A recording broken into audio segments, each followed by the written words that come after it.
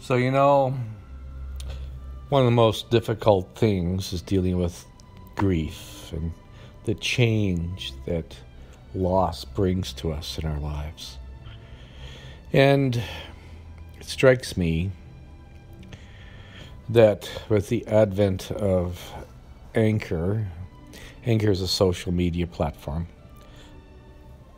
that was very conversational in version 1. And it's just been upgraded to version 2. And there's definitely a real significant change. And one of the biggest changes is that when they upgraded from version 1 to version 2, they totally eliminated all of the conversations. So your own recordings that you had are preserved in a web interface and you can repurpose them. However, when it comes to version 2, all the conversations. So the way Anchor worked is you'd record a 2-minute audio recording, then the people could make a 1-minute response and went back and forth. It was a very rich conversation, a very rich environment to get to know people and to have really meaningful conversations. It was beautiful. But though all the conversations are gone, they preserved all of my recordings in version 2. I can access them on the web interface and repurpose them in version 2 if I wanted to. However, the conversations that really made the Anchor platform what it was, this beautiful, powerful engagement, made it really easy. And in 2.0, it made it it's really much more challenging to make it work that way. You can make it work, you can have the conversations, but it's just not the same. And as I was reflecting on it this morning, I was thinking about where Greg 1.0 was when I first met Anchor in version 1.0, where I was in life. And compared to where Greg is now in version 2. So I thought of it as Greg 1.0 and Greg 2.0. That I'm nowhere near the same person that I was before. And, in the last year, I've grown so much. And every single conversation that took place on Anchor absolutely changed me.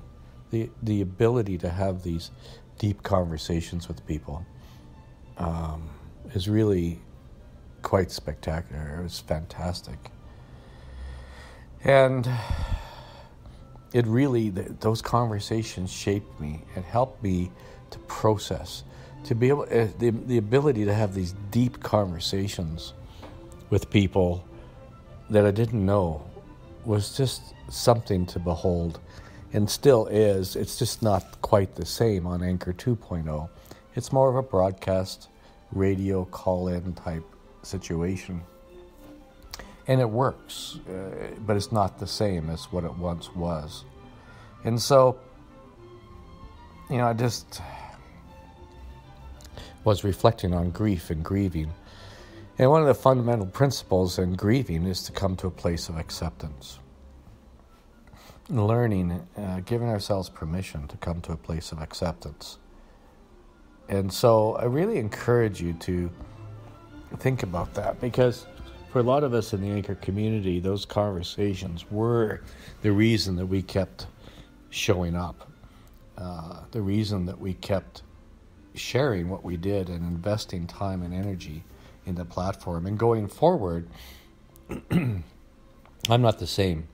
Greg 2.0, compared to a year ago, is a much happier guy. I'm more connected with who I am and what I want to do with my life, and who I want to have travel with me in my life. I'm much more discerning, much more congruent with making sure that I'm living my life to the best of my ability. So, living my life for myself, It was probably Greg 1.0. He was still very confused because of all the stuff that had happened in his life. So I really encourage you to let go and come to a place of acceptance. When it comes to dealing with change, the single greatest thing we could do to dealing with change, whether it's grief or a new job or whatever it is, that loss, that sense of loss, the best thing we can do with dealing with loss, absolutely the most important thing we can do, in my opinion, the most important thing we can do is to come to a place of acceptance about what's been lost, about what's changed, and give ourselves permission to move forward, to step into what might be. So this is Greg Dixon, gregdixon.ca. If there's anything I can do to be of support, reach out to me. Happy to chat about anything, anytime. I wish you a really great day. Namaste.